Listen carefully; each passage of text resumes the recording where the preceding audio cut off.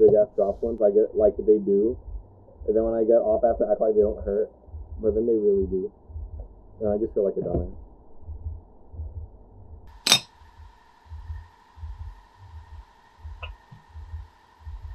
Okay, perfect. Oh, that color on the tea looks great. That color on tea looks beautiful. Tasteful. You want to give me a clap to kind of sing? Go ahead. Say interview, take one, and take a clap. Okay. Just clap in front of the mic. It's okay, you want me to do it? I got you. I say interview, take one. Beautiful. Okay. Right.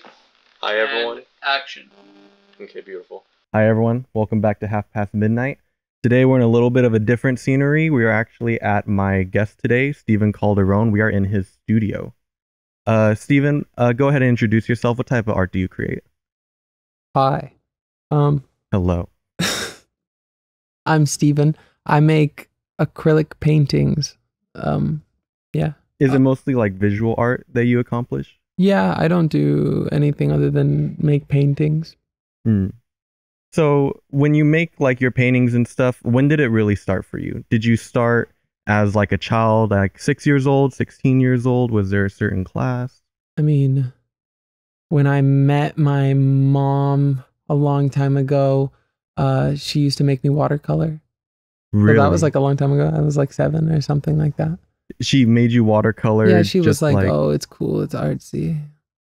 She used to want, it's just something to do while she was gone at work when I was visiting her. But I kind of took abstract painting serious in like 2014, 2015. I took a college class and learned the elements of design to abstract painting, and I just... And you just took it from there, you progressed from there? Oh yeah, I didn't finish school, but I learned what I... Right, you learned, you took what you needed from school, right? And then it helped you build like the habits as like the visual artist that you are now. Yeah, exactly. What's something that you picked up from school that you like, that you credit a lot to school? Like, you know, if had I not went to college and took the classes for a bit, I wouldn't have gained this. I wouldn't use the elements of design. I also wouldn't know how to use the tools, because like, they just give it to you, you know, like my professor let me know, like let everybody know, it was an intro to design class, and so it just lets you know how to run the paint better, how just different tricks and tips. And she's a abstract artist herself. Her name's Leslie Brown, and okay, she makes art, and she has gallery showings and stuff, and so she had a lot of tricks of the trade to teach. And now there are a lot of like visual artists in the area. What are some things that kind of separate you as like a visual artist? Like, is there a certain something that you add in your paintings that a lot of other artists might not, or what's your flair? I don't know. That's a tough question, because somewhere on the planet somebody's probably making something that looks so similar to my shit. That's possible. That's possible. Am I allowed to swear? You're good. You're good. Okay. You're all good. I'm sorry. There are artists around the world, and like some people can fall into the same categories, but like you're Steven and you do your own thing. What are some stuff that helps you do your own thing? Because like for some people, they might only use the color red, or they might only use like the color green, or they have it somewhere in their painting and it's like, oh, I know they're painting because they got this in it. You know? I always use like the element of design harmony with this, like I use this like 3 little squiggle lines that meet together to make one line, to kind of like always make everything in the back kind of I used my hands 40 times right now. It's okay. It brings everything together. Yeah, I guess. And that's just, I learned as an element of design. I was gonna say really quick, there are some like noise in the background. Do you want to give a little bit of insight as to like where this like loft studio is that you have the here? Noise in the background, that's for the aesthetics. Yeah. My very good friends run a tire business and suspension. They work on cars, you know. They're beautiful. And they had this second story to their shop, which is right downstairs. And I've always, not always, but since they've been open pretty much for the last 2 years, I've rented about half of the space that we're in right now. That we're sitting in right now. Yeah, kind of like exactly where we're sitting. And it only went about, I think that's like 10, 15 feet to that wall over there. So it was just this little strip, and I would paint back here. This was their used tire storage before they decided to recycle them This all. whole upper Oh area. yeah, it was packed. Okay. Like when you'd come up the stairs, everything up until right here about was just wall of tires, like 8 feet tall. Interesting. Yeah, and so I would just lean up canvases up on everything and just paint up here. And you know, and I finally decided where I was living before that time to move. Well, That's beautiful. No, like we're gonna walk around here in a little bit, but when I was like first walking around, I was like, you know what, this is like beautiful, because some artists would have to drive like from their actual house or their home over to a studio, and then like that bridge in between kind of separates your headspace. So like, have you always been living where you made your art? yeah. Like even not including here, you've always like wherever you live, like you made that your studio basically? Yeah, everywhere. I mean, I didn't really have the means to go rent a studio. Yeah. This kind of... sorry. You're all good. This kind of worked out just really well. It's a friend's shop, and you know, we collaboratively pay the rent. There's another person that rents out a little section to work on his car. And it's like 3-4 of us that all kind of like pile on to pay the rent in this whole warehouse, and just It's worked teamwork. out. Yeah, it's teamwork. Financial teamwork. And then I just, Yeah. you know, footed the bill to close it off here. You know what I mean? Just we're under construction right now. You'll see. Oh yeah. With even though you're under construction, did you already have the vision in your head, like as you were living here, and just half of it you're like, you know what, I can see myself living here and creating more of my art in this space? I knew that this is where I like to make my paintings, and when I was looking Okay. into living somewhere else, I was just tacking on my daily costs and my budget and my monthly costs, and paying this extra rent in a studio just seemed like something I should cut out if I was going to go get my own apartment, because rates are crazy right now. Rent's really high. So if I was going to go move into my own brand new apartment, it was just didn't make any sense to keep the studio, and I couldn't give it up. And so Yeah, I just asked, I said, is it okay if I just pay more money Mhm. and pay to put a wall up and, you know, And it's situate it just- for and it's just, living? this is you. And you he know? said, Yeah. that's fine. And I've been just working on building it up, and it's going to be a nice place to live by next weekend, hopefully. I'm happy for you. With man, what was I gonna say? I was gonna say, like, when you first came here, how were you introduced to this space? Just he's my very good friend that owns BC Garage downstairs. BC, It's his okay. initials, Brandon Chaidez. So Brandon Chaidez. Thank you, Brian. Brandon. Thank you, Brandon. Jesus.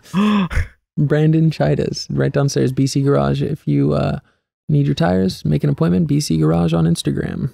Beautiful. Speaking of rates, I was gonna say, have you sold your art pieces? Yeah. Really? Okay. Where have you, like, how did you go about like actually selling your art pieces? Because sometimes for an artist, that's like a big stepping stone for them. It's where you take it from like something that I've created in my room or like my studio, or like something that I put onto paper, and now this is me selling it. How did that begin? You just gotta talk to people, I guess. I mean, the first time I sold the painting, I was at school, and it wasn't for much money, and she just put it in the RCC gallery, and somebody wanted to buy it, I guess, or something like that. I don't know. She told me about it. She facilitated it.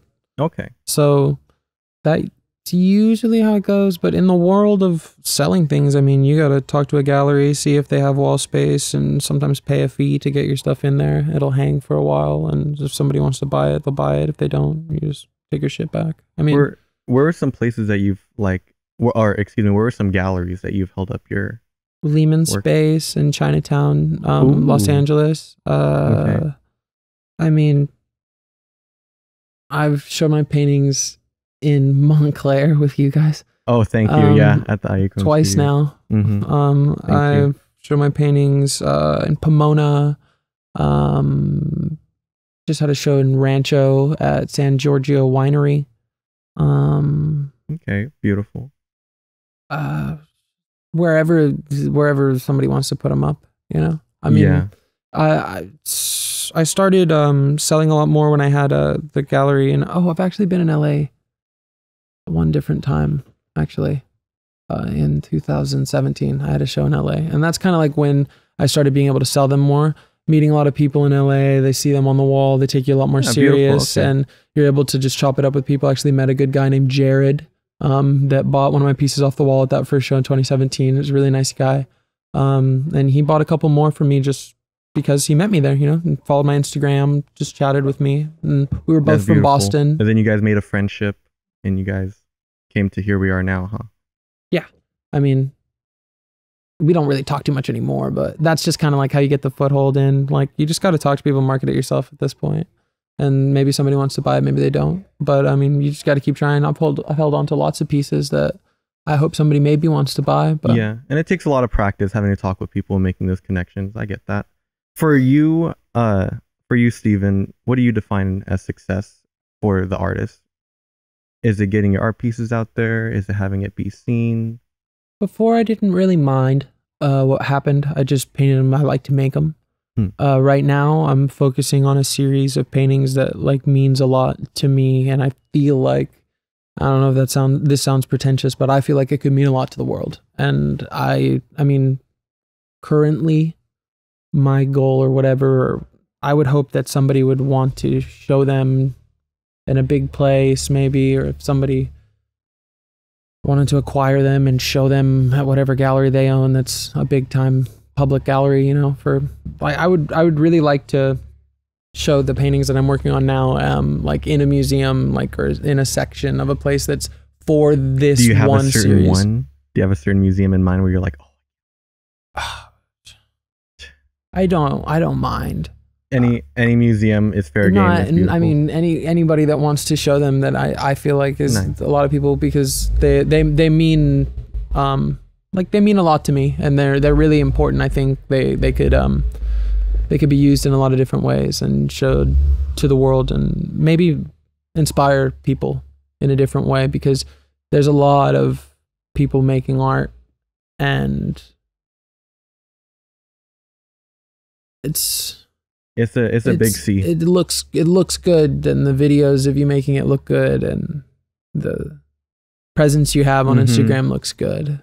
Well, I mean, it doesn't really sound fulfilling all the time, and so I like these paintings. I'm kind of keeping really private and hoping to just show them when they're ready, or when I have the means to rent a space out myself. That's really big, because you can always talk to a gallery and rent them yourself. But it's another thing when it's like your own space, and you can like curate it the way that you want to and have it be seen in a certain light and everything. Exactly. Right? I get you. Well, you know what? With that said, I think that we should go ahead and take a tour of the place. I'm really excited to see it. I'm sure everyone else is really excited to see it too. Let's see what's going on over there. Let's take a look. All right.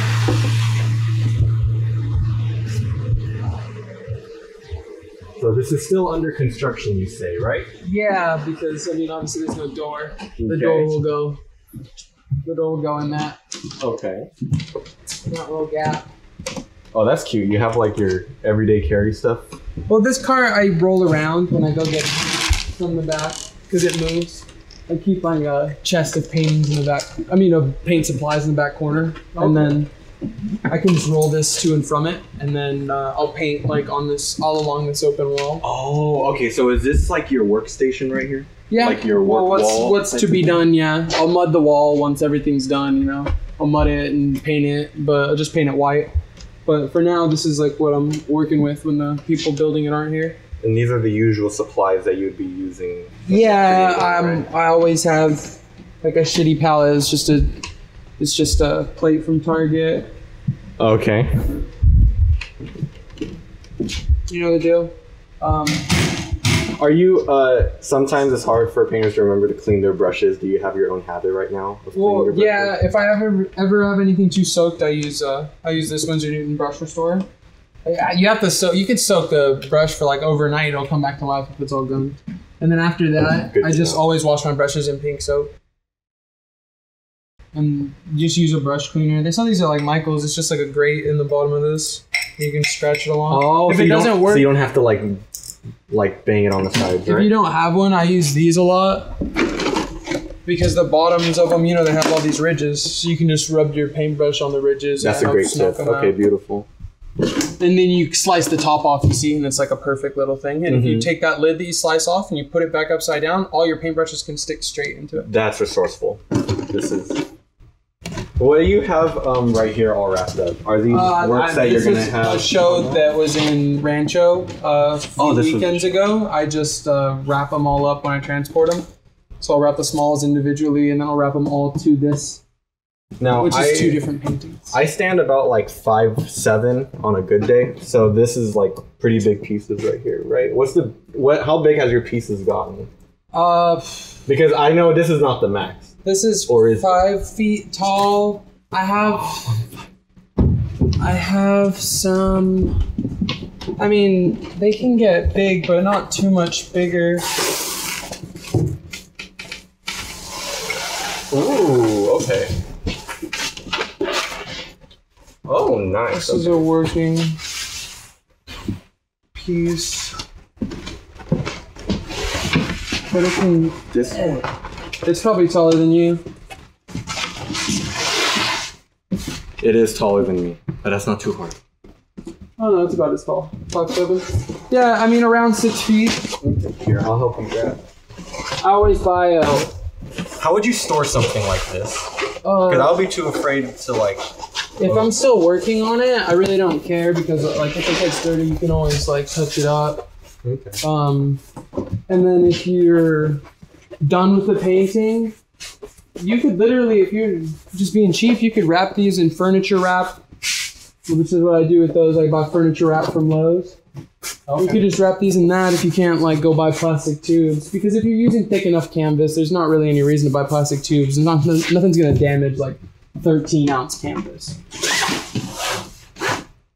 And once all of this is clear, you're gonna have a lot of space to do what you need. Yeah, all this stuff's just from them working, and it'll go down that hallway to a bathroom and stuff down there. But and this is cute, your little kitchenette area. Yeah, right? It's not done yet, but I still got the electric kettle. You need to make your tea. Yeah, you know the deal. Your favorite drink is tea? I really like sparkling water or like Earl Grey tea. Oh, beautiful. Just some random junk back here that's gonna get moved once it's all done. Now, on my first visit here, or actually when you first visited at the studio and stuff, I remember you brought this chest, and I was like, oh my god, what could be in it? And I was just so happy. Did I bring that? I remember seeing this before. Can you explain this? Because I don't even think a lot of people would have something like this. It's just a chest. I used to be really, really into drinking gin. And it's a chest from Hendrick's Gin that one of my best friends, Quentin, he worked for their distribution, and he got this chest for me. So it can just close up and snap lock, you know what I mean? And then it'll just pop back open. It's really nice. I like it a lot because I have a fuckload of supplies. So it doesn't really fit well if I have like a little tiny art bin or like a bucket or something. Like if I want to have all my cans and I want to have all my acrylic tubes, it just makes more sense to have the shelves. Yeah. I use this paint marker thing. I used to use it. I used to like keep it all filled up, but I stopped really using paint marker stuff. Oh, you don't have to prove to me you're organized. That takes the cake. Now, this couch looks familiar. Yeah, this is your guys' couch. Our couch. This is your guys' old couch since RIP G10. Is it G10? RIP G10. Yeah. RIP that place. I did a show there with you guys in like 2018, right? 2017, something a long time ago. A long time ago. I'm happy where we are now. And this is like your dressing corner? Yeah, I figured I'd made a little spot in this corner. I wasn't sure what to do with it yet, but for now. What I love is the fact that like you just have a lot of your art just everywhere already, and it's not even like the finished product. Like this is just the beginning. Yeah, I mean, I'll figure out what to do with the space eventually, and like even these metal racks and stuff are gonna move, and I'm gonna figure out what to do with them over there. But yeah, paint on the wall and like put paintings of mine up. So this is actually like on the wall itself. Yeah, this is not and it goes even deeper. Like it goes like a foot deeper, I think. With the beautiful couch, nice. Thank you. It's kind of dingy. You know the deal. All right, what is your favorite corner or like section of your loft then? Once this is done, I'm hoping that this remains my favorite corner, but like wherever I can be painting will be really cool.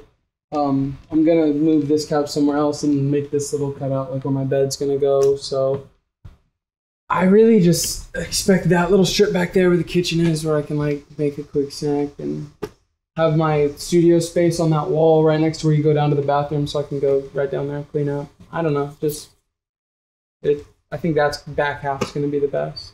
But I mean, for now, when For now, all this this is stuff's what we under got. construction, I can't really work on too many paintings. So for now, I sit on the couch a lot. Right now, I'm binging Ozark. It's a whatever In case show. you guys were wondering. It's a whatever show, but it'll keep you entertained. Beautiful. Well, thank you for always entertaining us and entertaining your audience. Oh, I'm all dusty. You guys got me all dusty. Nobody even told me. You're not dusty. You're beautiful. And thank you again so much, guys, for coming to Half Past Midnight. This episode, we were so happy to see Steven's Loft. We can't wait to see more of it in the future, and we'll see what other guests we have then. You want to say anything? Shout out Cold God. Cold God just released their single on Days Records, which is a song that came out a while back. It's called Moving to California in March. Where are they from? Rancho Cucamonga, California. You know, the boy Matt spearheading the thing. I got a really close bud of mine, Ducky. He's playing bass. And Cold God, you got to check it out. It's real shoegaze. It's that good shit. It's a fantastic album. Get this album, get this one off Bandcamp, get wherever you're selling it. Get the single, it's on Spotify, but just the single's on there, so you're going to have to dip your toes somewhere else to get the Cold God, baby. More good shit to come. Yeah, that's I want that kind of silhouette shot. Oh, okay. Yeah.